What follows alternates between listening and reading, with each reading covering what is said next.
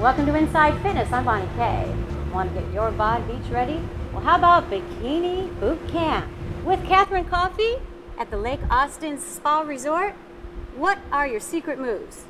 We're going to target the area of the abs, hips, butt, and thighs with these 3 moves. Whether by a pool, in the gym, a hotel room, or in your own living room, you can do this reverse lunge and knee lift and target your hips and thighs. The movement is also effective on your abs and glutes.